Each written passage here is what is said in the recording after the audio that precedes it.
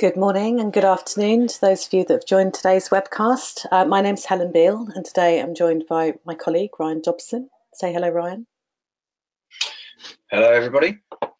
Today on this Rangeful webcast, we're going to be talking about doing DevOps with legacy systems. So I imagine all of you that have registered have quite a lot of experience with your legacy systems. So let's have a quick look at what we're going to cover today. And we're going to look at these four main things. So we're going to look at what is legacy? What are we talking about when we say this word? Why is it a challenge, a specific challenge in the DevOps world that we need to address? What solutions do we have to this specific challenge? And then we're going to look at how Ranger 4 can help. But let's start by thinking about what is this thing that we call legacy? So good old Wikipedia, we can always rely on them for a good description.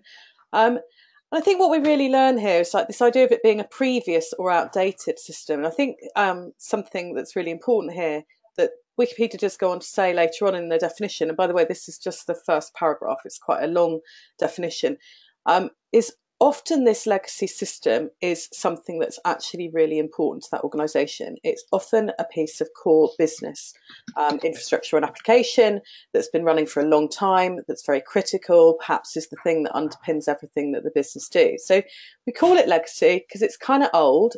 It's probably not architected or built in the way that we would build it now if we knew what we know now. So, you know, that benefit of hindsight and 2020 vision even. It says here it's often a pejorative term.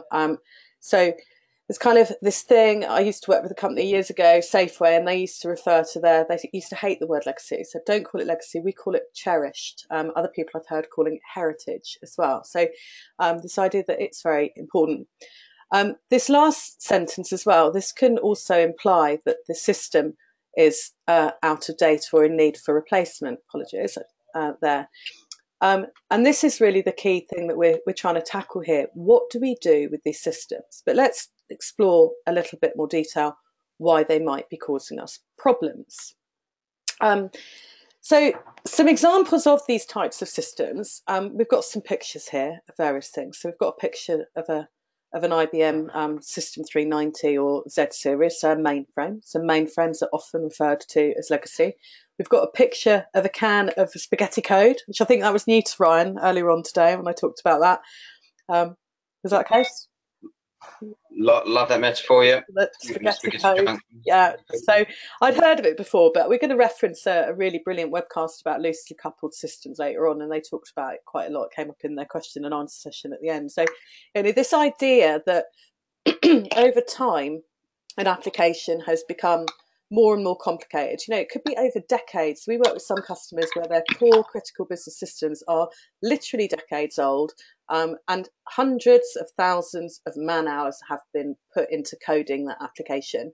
And the architecture's drifted and people have added new things, and there's been new integrations and new APIs and new bits of the application, and we end up with this thing you can kind of see on the bottom right. So that's kind of a visualization of the spaghetti code. So if we try and change one piece of it, it has a lot of unpredictable after effects. So there's lots of dependencies. It's a bit of a mess. We don't know what's going to happen. It's all very unpredictable. And then you can see a couple of other things here. So we have these very old kind of user interfaces and old types of coding languages and things that people are dealing with. Then they're dealing with legacy, and they in turn give us a problem from a skills perspective. So as we have newer, younger people coming through the education and technical education system and learning today's techniques, they might not know how to write an assembler. But you might have a core business app that's in assembler or COBOL or something that's equally important, and they may only know Java and Python and .NET. So we kind of need to think about what the impact is of working on these very old but extremely reliable. I mean, nothing is more reliable than a mainframe, really. These old systems with code that has been developed over many, many years. So why is legacy a challenge? Let's have a think about that. We'll go back to the Wikipedia definition here. So I think, you know, there's a lot of words on this page, right? So I think, Ryan, there was one particular bullet point that I think we really picked out, and it was this system being hard to maintain, improve and expand. When we looked at that, and bearing in mind, people on the call, that for Range of 4, probably 90% of our customers are people that have been around for quite a while. So they are enterprises in the UK and the rest of Europe. They're companies that are tens of years old. In some cases, we've got customers who are over 100, over 200 years old. Of course, not all of their IT infrastructure is that old, but we have customers that have had their companies running for a very long time. When you look at that sentence, Ryan, bearing in mind the kind of customers we talk to, what does it make you think about that you've observed with the organisations we work with?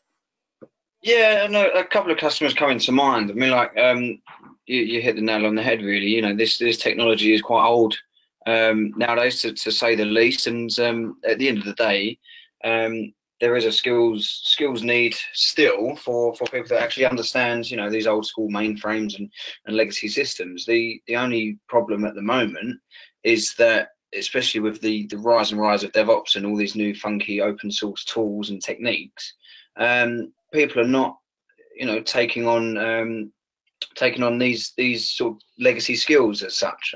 So we're definitely seeing an increase in the skills gap, to say the least. And yeah, a couple of customers spring to mind, not naming any names, but yeah, you know, the experts are nearing retirement, and they are having a bit of a crisis on their hands. Is do they invest in a sort of quick solution to sort of shift the legacy code, which we know probably wouldn't work, or do they sort of all hands on deck to find somebody that can replace these long-standing colleagues of theirs? So yeah, definitely a major skills gap, and not enough people coming through with this understanding. So I think the further we move into this sort of more digital field, you know, the moving away from legacy systems is just going to have to come through. And that's really the point, what you just said there about moving into this digital field. And I feel like the Wikipedia description here has implied this in some of its words, but we need to be more explicit about this. I mean, there is a great paper, I haven't actually referenced it in this presentation, but people can look it up. A great report came out from our partner Sonatype recently called The State of the Software Supply Chain. And in it, in one of the first couple of pages, there is a paragraph entitled The Fear of Death. And what we're talking about there is this digital world, and if people don't keep up, they will be out-competed and they will be disrupted and they will not have a future. And it's, I can't remember, was it Forrester or somebody that said, you know, you don't have to change, but then you don't have to choose to survive. It's kind of up to you. So the problem with these legacy systems is, yes, they may be incredibly reliable. They may have been there for years. They may be critical business systems, but are they so difficult to change that you are going to be outchanged, if you like, by your competitors, whether they're people that have been around as long as you, or upstarts into the markets, so the kind of fintechs that I know that you're a big fan of. So I think this is the real problem, and that's kind of reflected in the 5th bullet point. Sorry, actually the 6th bullet point, where it says budgetary constraints often lead corporations to not address the need of replacement or migration of legacy system. And this is the big question around legacy. When you've got a legacy app, do you wholesale pick it up and change it to something else, or are there alternatives? Now, we have customers, Hiscox is a good example, that had like 14 different systems that were basically kind of was their legacy application, if you like, and they just wholesale moved to a new platform. That was their Da Vinci project. That's the project that they've won various DevOps and continuous delivery awards. But, you know, that is a big question for a lot of organisations. It's a very expensive thing to do. And actually, that could be a bit of a business killer if you get it wrong. You know, if you spend so much money and time and effort, and does it mean that you have to hire loads of new people? And what is the management overhead and getting them up and running? What if you can't get them working together? There's lots and lots of questions to consider. This is the age-old question, right? And we encounter this all the time. It's how do you find money and time to eventually make money and time? You know, there's got to become some point where the risk outweighs the cost of changing and moving on. And that's, so. Yeah, that's such an insightful point, because that whole thing you just said about finding time to save time, most people we know that can't do that is because they're struggling with masses of technical debt. And that technical debt is normally to do with the legacy system, where people have, over many, many years, have architected things that are costing them more and more and more, and they just are firefighting the whole time. And, you know, when we talk about the 3 ways, and we're always like, with organisations, do you have time to experiment and learn? And lots of organisations say no, and that's because A, they're too busy firefighting technical debt, B, they're trying to push through far too much change, and they never get a breathing space. So these are the kind of legacy questions people have to ask themselves. Do we stop? Do we throttle change? What do we prioritise? Do we re-platform? Do we do something else? And this slide I popped in here because it reflects all of that as well. So what we've got in these large enterprise organisations, they're the rhino on the running machine that's trying to become the unicorn. And it's classic kind of DevOps terminology about we've got these unicorns, and these unicorns are, you know, FANGs, Facebook, Apple, Netflix, Google, all these organisations that were built on the internet and are very, very fast at doing stuff. But many, many enterprises are the rhino, and that weight on the rhino is the technical debt. It is the legacy systems. It is making them slow, and it's making it hard for them to change. So the good news is you are not alone. And I think, Ryan, we've kind of already said that most of the organisations we work with are tackling legacy challenges. Mm-hmm. So in a way, having a conversation about legacy is kind of pointless, because that's what everyone's dealing with. You know, 38% here. I think that's low, 38%. But they, you know, took the time to point out that they've got a mix of legacy and modern applications. So this kind of concept of brownfield, you know, that's like a building or property development term. And this is creating complexity in terms of deployment strategies and endpoints and toolchain. That statement annoys me slightly, because DevOps is so much more about a deployment strategy, but we're going to talk about that in a moment. Was there anything else on there, Ryan, that you thought was worth pointing out? On that slide? No, I mean, that seems a bit low, 38%, but then it just thought, well, the amount of new companies that can just get, you know, born every day now on the web, as you said, these unicorns, doesn't really surprise me. But then the large organisations that are, you know, making your millions and billions, these are guys that need to keep up and need to address their ways a little bit. Mm.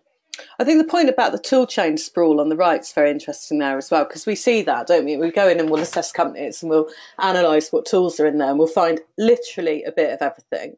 And different teams doing different things, and there not being any kind of centralised or shared service providing an enterprise architected toolchain. And of course, this is one of the most controversial and emotional areas of DevOps, where people have their favourites that they want to work with, and we see a lot of rows over that. But this is one of the things that legacy causes.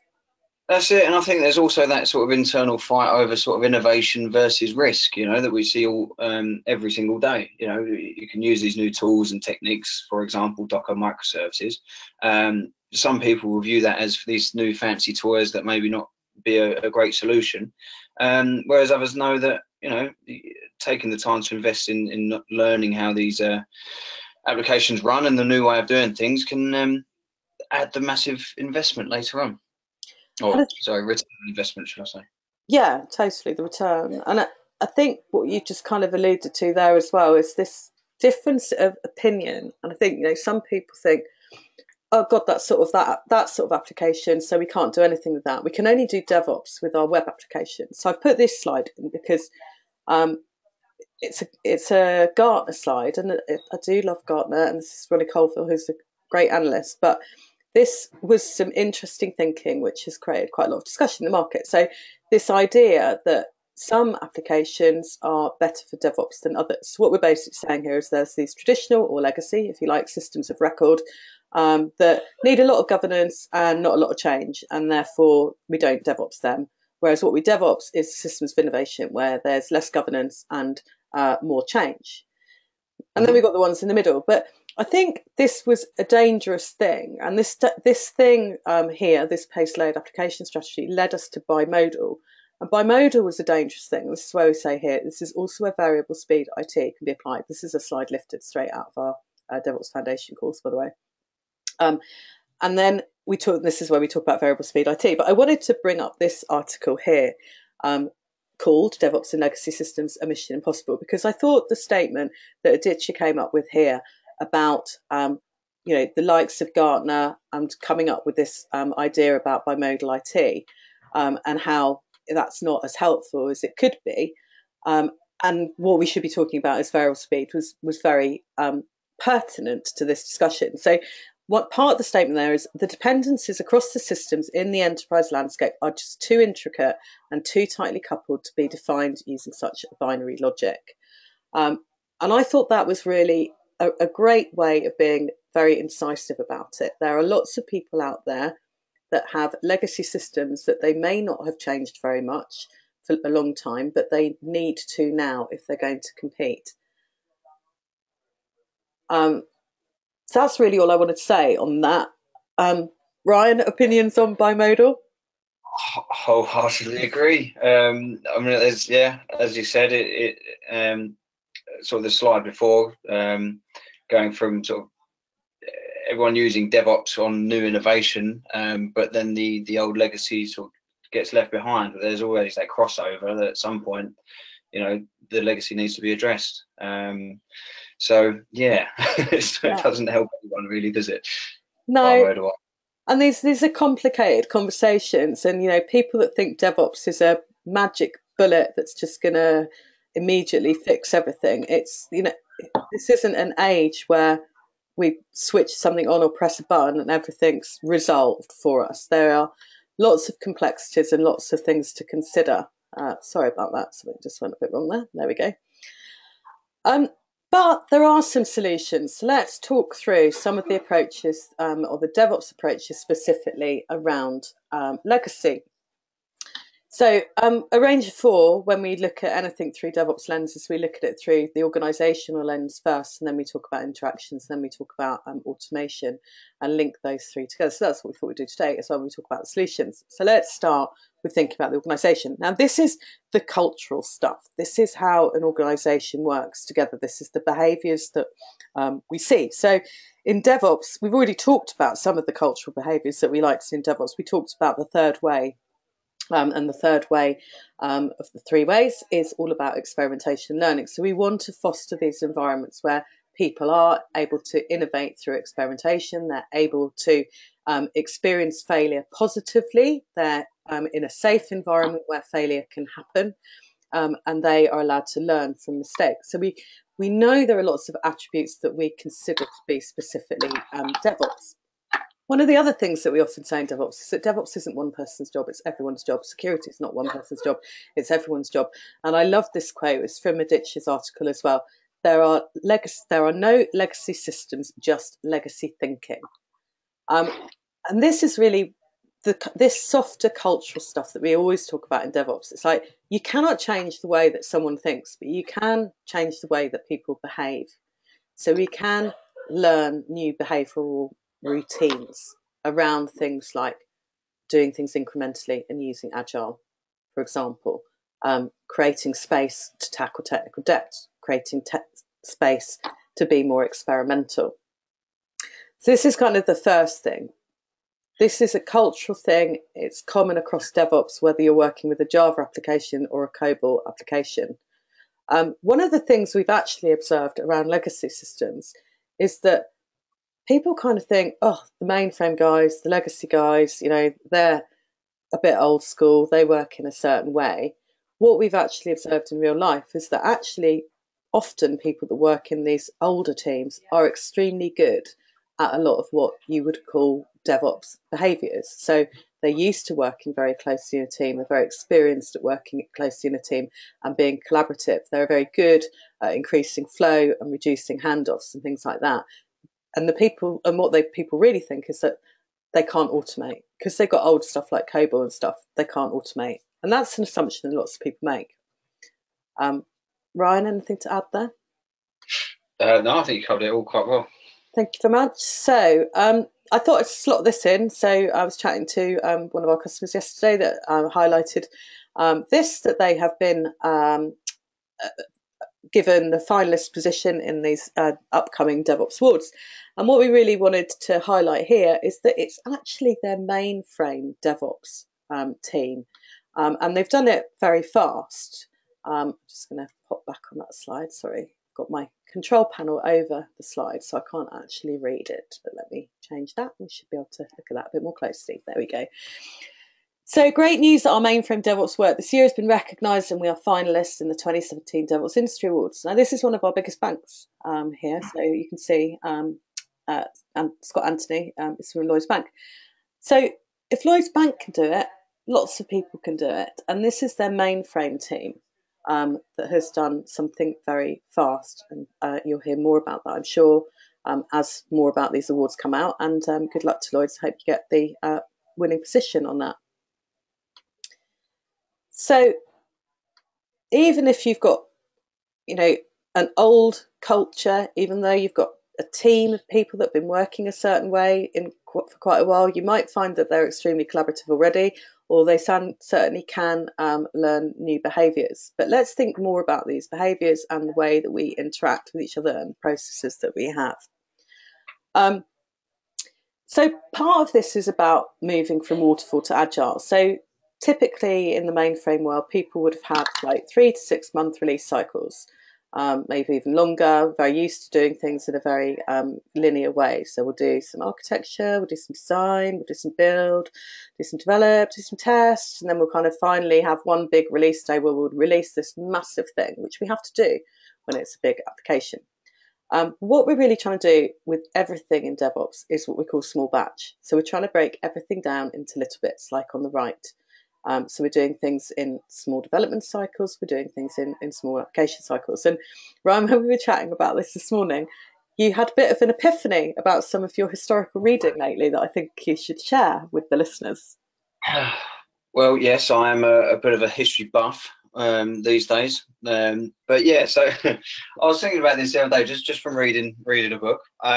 So I mean, I'm not a techie guy at all. So I always try to put sort of situations in terms of agile and DevOps. And one thing that really sort of come to mind the other day, reading about the Roman Empire and Caesar and his conquest, was how the Romans actually used sort of DevOps processes to conquer a quarter of the world. So just to go into this a little bit deeper. So when the Romans started out, they were very much a one main army, one big body of people, X amount of thousands. But what they found as they were encountering new armies from across the globe, they couldn't quite maneuver as well across rough terrain and move as quickly as they needed to sort of address different enemies. So what they then evolved into was what's called the maniple system. And that later evolved again into sort of the cohort system that they use. And in essence, what this is, it's a sort of microservices in the way they function. So instead of one big body army, what they have is individual units no larger than 100 group of guys, and even smaller, actually goes all the way down to 8, a team of 8. And what you find is these individual teams, they'll live and work and share lives, whilst in the army. But then, when it comes to a big battle, i.e. a big project in IT, they would all club together, work in it, still in their individual groups, but overcome the enemy, i.e. overcome the project. So it just sort of hit home with me in terms of, I think DevOps and Agile can really be seen in a lot of everyday things. I mean, like sport especially as well. How doing little things often really does overcome sort of the larger objectives a lot more easy, a lot more simply, and you can adapt a lot more quickly as well, which I think is more important nowadays. People haven't got the time to work on a 6-month or 12-month waterfall project, because by the time 12 months has gone by, there's more technology in the market, and their closest competitor is 10 times ahead. So the ability to change things as quickly as possible, to readdress things as quickly as possible, plays a major effect in everyday life, but most importantly IT as well. So yeah, that was my little history moment. Which I love. Yeah, it's like we're learning from the Romans still. But yeah, adaptability, absolutely key. The little and often, making everything a habit. So making the release process like breathing, for example, instead of having this incredible drama around stopping for a release weekend. And there's no reason why we can't take these practices and apply them to the mainframe or legacy environment. We need to just figure out how to do it. You mentioned microservices now. We're going to come to that in a minute. But this little and often continuous feedback, continuous experimentation is really important. So let's get on to automation. So I've included a case study here from Ticketmaster. And what Justin's really talking about here is what Ryan was just saying, really, which is kind of this erosion of large monolithic applications using microservices. So adding APIs to just gently kind of scratch away at the surface of this large monolithic application and pull out bits and make them available in a different way. And that, Ticketmaster said, is that's their driver for DevOps. And really, we're going to look at microservices again in a minute, but it was DevOps Ticketmaster absolutely highlight that enabled them to change their legacy systems and make things more modern and make things more flexible.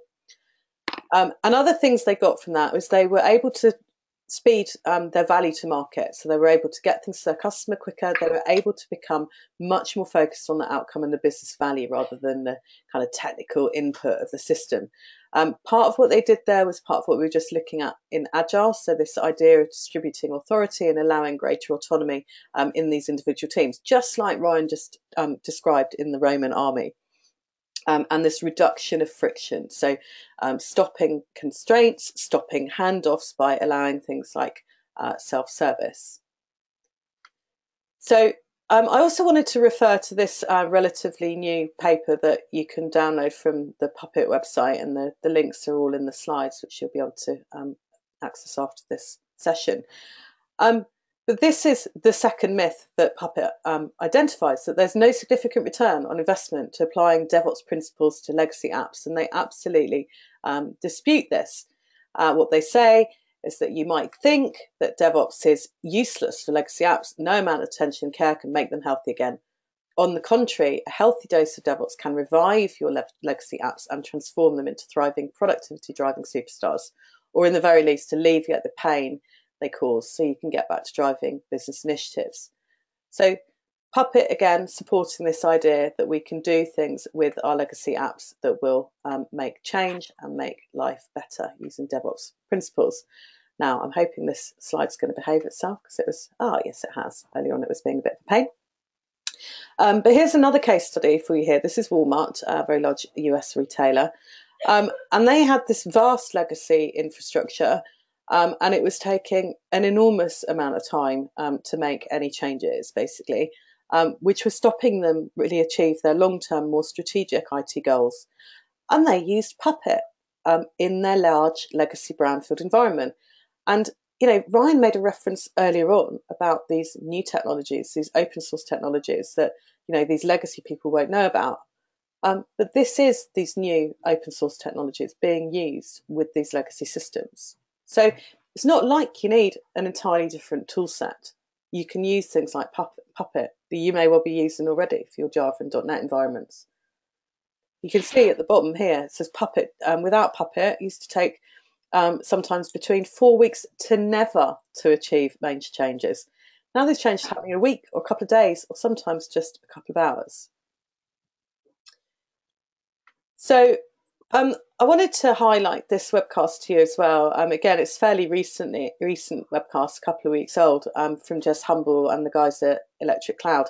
And it's called Get Loose, Microservices and Loosely Coupled Architecture. And it will give you an hour of quite in-depth technical detail about how to use microservices to break up, or I love the word that they were using in the webcast, erode your monolithic apps. So it's kind of taking us right back to the start of this presentation or discussion where we were talking about the specific challenges with legacy apps and whether you go, oh my goodness, we've got this huge monolithic thing that we can never change and we're going to die if we don't change it. So let's just rip out the whole thing and start again. But we've spent hundreds of thousands of millions of pounds and man hours on this thing. Can we just rip it out and start again? Is that a good thing to do? Will we not cripple our business if we go down that path?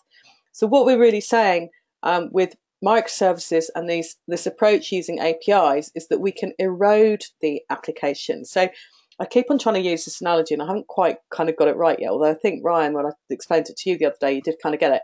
You know, like when you see a sci-fi program and they're trying to transport a person from one machine to another machine and they kind of break it up into little bits and then it reforms underneath the other machine.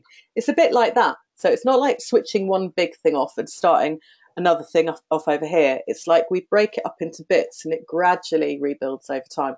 Did that work that time, do you think, Ryan? It did. Willy Wonka and the Chocolate Factory definitely springs to mind with what's his name, the TV dude. Oh, yeah, I know the one you mean. I'm going to have to look that up and see if I can find a clip to use another day. But yes, that sort of thing. So, you know, monolithic apps can be good, can be bad. Generally, you know, it says it can be easier to develop, can be easier to test, can be easier to deploy. But only if you do the whole thing. And what if the whole thing is enormous? You know, things then in terms of development and testing and deployment take a long time. So yeah, highly recommend that. And this is just summarising again what we were talking about when we talked about the Roman army. And I'm going to keep on using that analogy because I think it really helps it stick. We're talking about small batch. So, you know, on the left, and this is massively simplified, but, you know, on the left, we've got bunches of DLLs. And then on the right, we've got containers with microservices in it. So we can just, if we want to just test that one small bit, we can do that. If we want to just make a change to that one small bit, we can do that because we've got the APIs written in it already. If we want to just deploy that one small bit, we can do that. So it can happen in minutes or even seconds instead of taking weeks and weeks and weeks. So, you know, from a technical point of view, containers and microservices really underpin all that. And then we just had to think about, you know, the A in CALMS. So CALMS, for those of you that aren't familiar with it, is the very useful elevator acronym to describe what DevOps is all about, originally coined by John Willis, and then Jez Humble added the L for lean. So this is us thinking about the automation element. And, you know, there are some tools that are specifically developed for mainframe type applications. So SmartBear, CA's got quite a few. I imagine IBM's got a few. Zact is a specific mainframe set of tools from Denmark. But when we talk to our customers about what tools they're using with their mainframes, we see a tool chain that we could see across Java or .NET or Python or any coding language. It includes Puppet, often includes Jenkins or Git or Bitbucket or Bamboo. Most people have Jira, and there's no reason why you can't manage your requirements for a legacy application using Jira. Why can't you manage your issues using Jira? Why can't you use Confluence?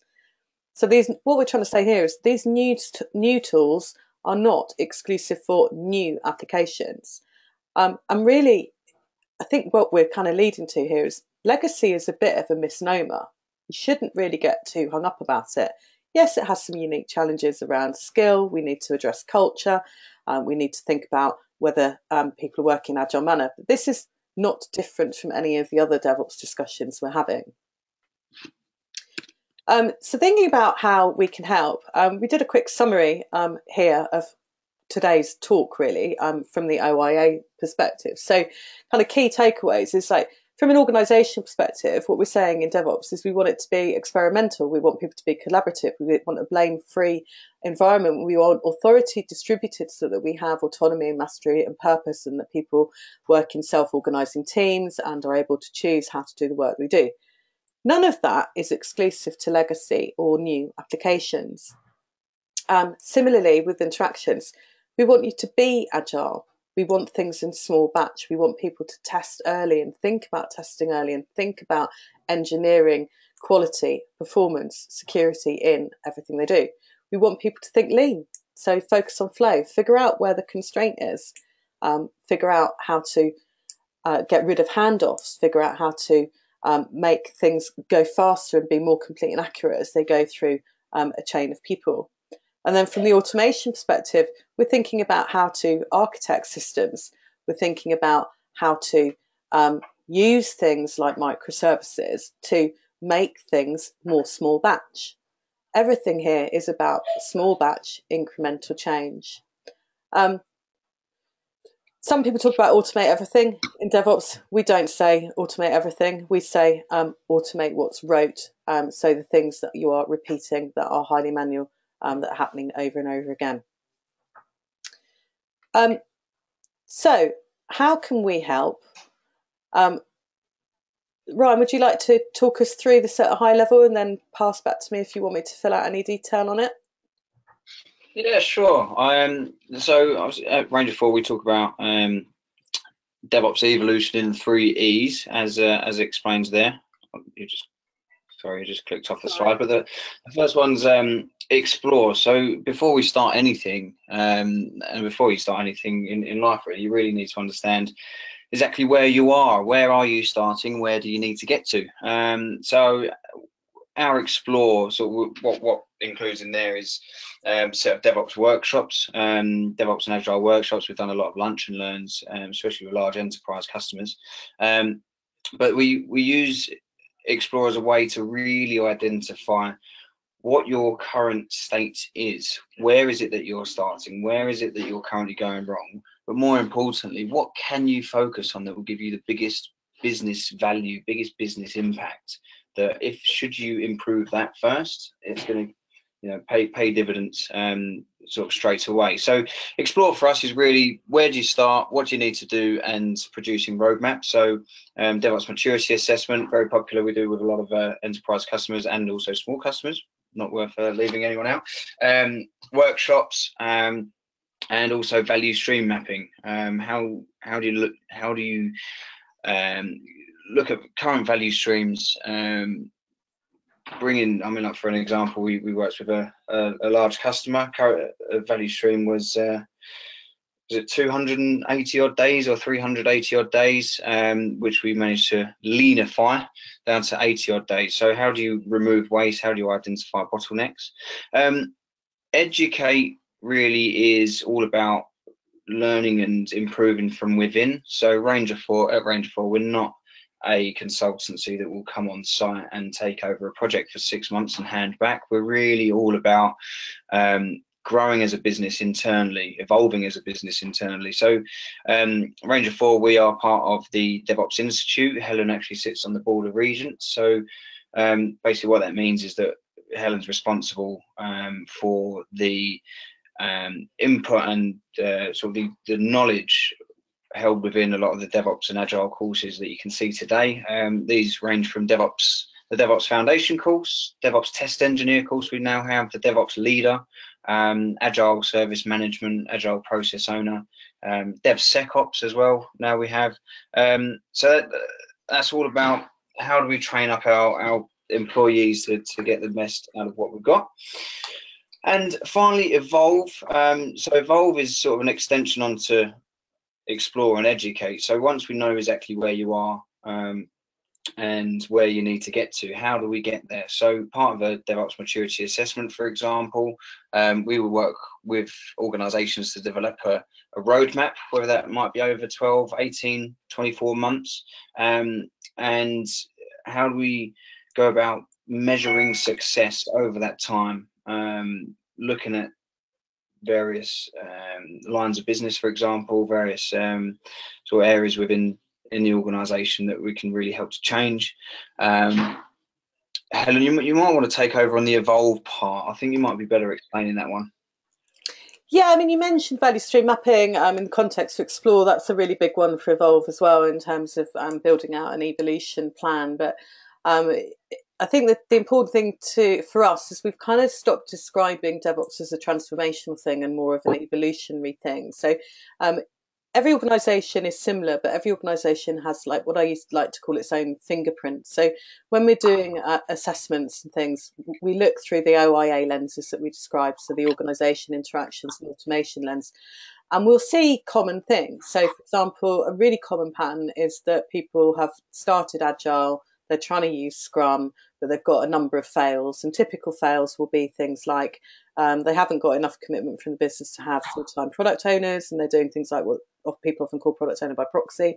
So they've got BAs acting as product owners, or they might have a product backlog that's not very visible. They might have a shortage of shortage of well-trained Scrum masters. They may have done things like merge their Scrum reviews or their sprint reviews and the sprint retrospectives, and now have forgotten to do retrospectives, so they're not doing continuous improvement. So there are lots of things that over time we need to evolve people, and that involves lots of different behavioural changes. So it could be that we need to coach people on how to do agile better, or it could be coaching around ITSM. It could be doing some work around safety cultures. It could be using one of the courses that we just described in the educate part. So it could be that security is a big issue and they've got a massive bottleneck around one or two security experts that are completely maxed out. So there's lots of pieces in the Evolve portfolio. So while you were doing that for us, thanks, Ryan, a few questions came through. So the first one is, what course would you recommend to somebody dealing with legacy systems? So do you want to answer that one, Ryan? Yes, and I would probably suggest the Agile Service Management. I think don't know if you would agree with that? On the basis of you think that somebody dealing with legacy systems is coming out of ops? Well, yes, and it's also, I think, yeah, is probably the main point that I'm making on that, because it's how do the operations guys go about involving themselves into a much more agile way of working, which not only can relate to them being involved in sort of Scrum teams, but how do they address agile ways of working within their own teams as well? Would you agree with that? Yeah, I think that would be a useful one for definitely people coming from the ops side. I do think the foundation course, though, is where everyone needs to start. And it doesn't matter, like we said today, legacy, schmegacy a little bit. It's just principles and ways of working to do things better. And legacy does not mean you can't do DevOps. In fact, quite the opposite. Sometimes it means that the people working with the legacy system already have quite a lot of DevOps attributes, particularly from a cultural perspective. The second and last question we had today is, how long does a DevOps assessment take? Well, it depends. I mean, we've got a sort of two-pronged approach, if you will. So we have an enterprise level assessment, which is very wide-reaching, which is done in a matter of sort of a few hours. It's a series of questions and surveys that will basically